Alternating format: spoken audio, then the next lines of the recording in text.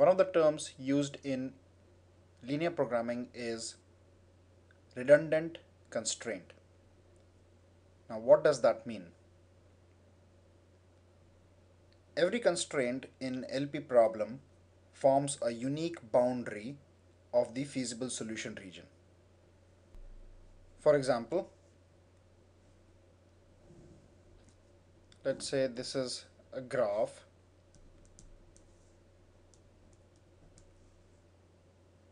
One constraint goes like this, the other one goes like this, and the third goes like this. And all of them are less than equal to constraints pointing to this region. So in this example, our feasible solution region becomes this,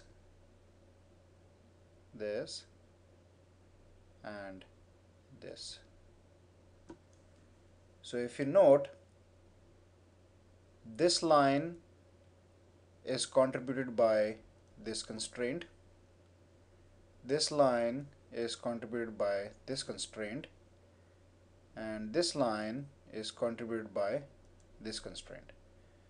So all the three constraints have contributed to the boundary of the feasible solution region.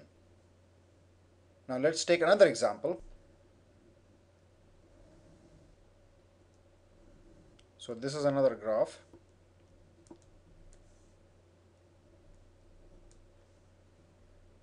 Now the first constraint is like this, second goes like this,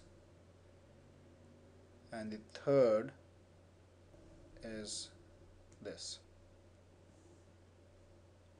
All the three are pointing again downwards for their feasible solutions. So in this case, the feasible solution becomes this one and then this. Now the boundaries of the feasible solution region, this, is represented by this line and this line. So this constraint here does not contribute to the boundary of the feasible solution region. So what that means is that even if you omit this constraint,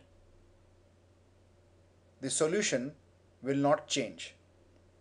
So this kind of constraints which do not contribute to the boundary of the feasible solution region are known as redundant constraints.